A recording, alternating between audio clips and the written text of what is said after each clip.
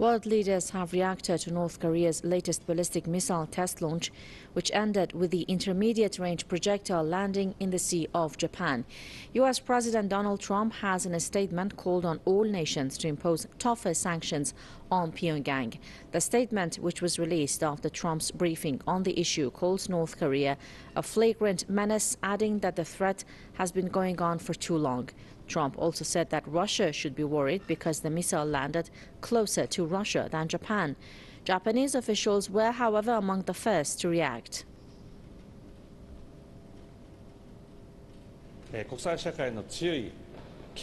Once again, North Korea has launched a ballistic missile despite strong warnings from the international community. This is unacceptable. We strongly protest. Japan's defense ministry added that Pyongyang may have fired a new type of missile. Meanwhile, South Korea's new president has condemned the launch following an emergency meeting with national security advisors.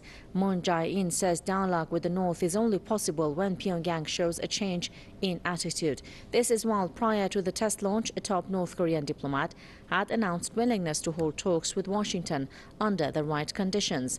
North Korea says its missile and nuclear programs are in response to aggressive U.S. policies.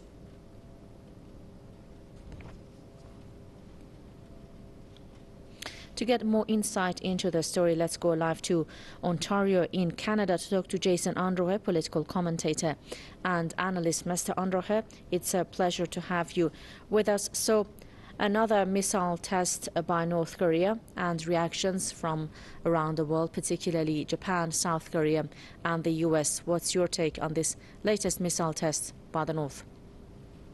I think it definitely sends a very clear message that despite the new South Korean President Moon's decision to revive the sunshine policy, the DPRK is singularly unwilling to relinquish its best means to deter an invasion against itself.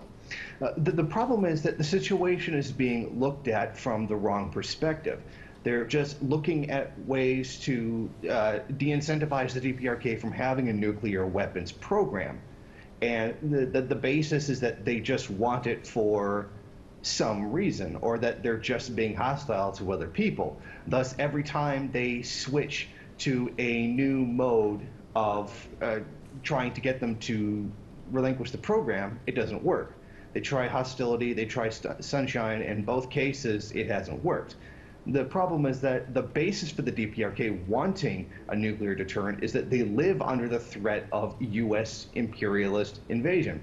And that perspective is not being given by the mainstream media. If we were to simply take the mainstream media's narrative, we would assume that the DPRK is just being irrational, just going around building nuclear weapons because they want to, or to threaten the world, when that's not the case. You start from a false assumption, then you receive an illogical conclusion. But rather than acknowledge that their conclusion is irrational, they just simply try to portray the DPRK or Kim Jong-un, the leader, as somehow irrational themselves. When if you begin from the understanding that they're trying to defend themselves from a larger power, which they certainly do have a right to be concerned, then we do understand why, that regardless of a soft or hard stance, they continue to maintain their right to build and develop nuclear weapons as a deterrent.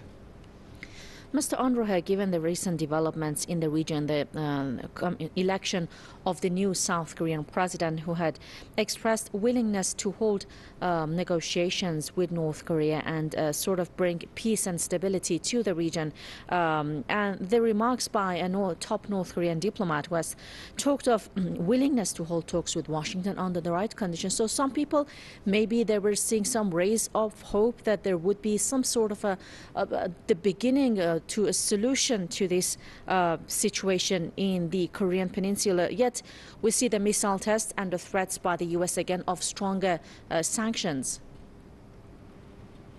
Well, there could be a diplomatic solution, but the DPRK would be completely foolish to just abandon its nuclear deterrence against invasion.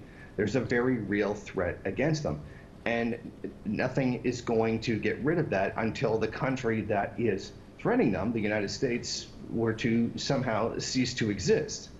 There can still be a measure of cooperation for joint industrial zones can be reopened, which would benefit both the North and the South collectively, which they could certainly agree to. However, there's nothing that the South can really offer the DPRK to have them abandon their program because they can't actually do anything about the threat that hangs over their head, which is what prompts them to have a nuclear deterrent to begin with. So while there can be some measure of cooperation between the two countries, the long-standing threat that instigates and perpetuates this entire situation remains unchallenged. Okay, thank you so much, Jason Unruhe, political commentator and analyst joining us live from Ontario in Canada. Thanks for your time and your thoughts.